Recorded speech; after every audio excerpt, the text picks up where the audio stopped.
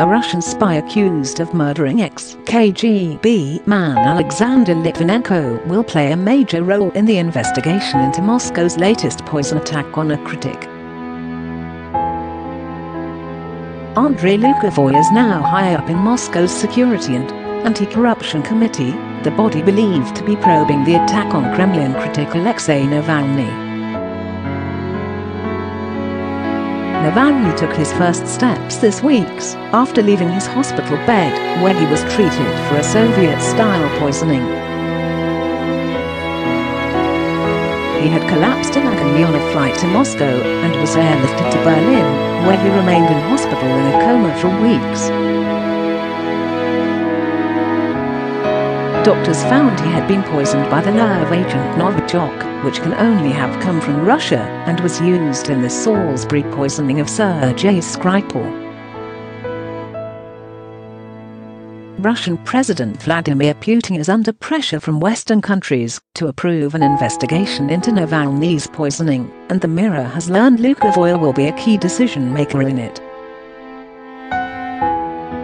Lugovoy was named as one of Litvinenko's attackers by a British judge, and the investigation is expected to be a whitewash.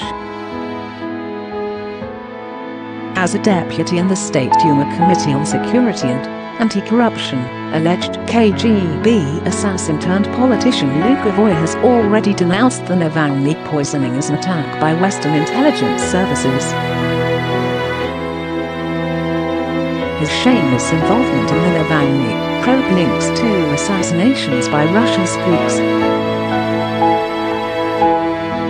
The 2006 murder of Litvinenko in London, using radioactive polonium, highlighted Moscow's assassinations on foreign soil.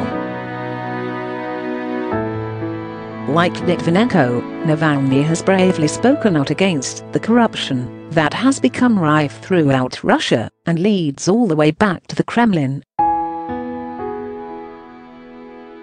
But unlike Litvinenko, a whistleblower ex-spy, opposition leader Navalny has survived to carry on campaigning.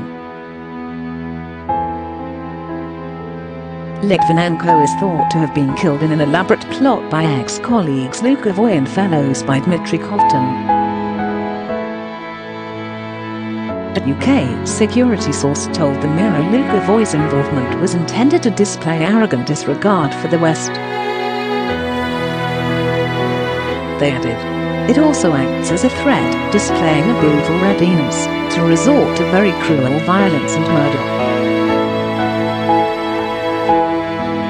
Close quote. Navalny's bank accounts were frozen and his Moscow flat seized as part of a lawsuit, his spokeswoman said yesterday.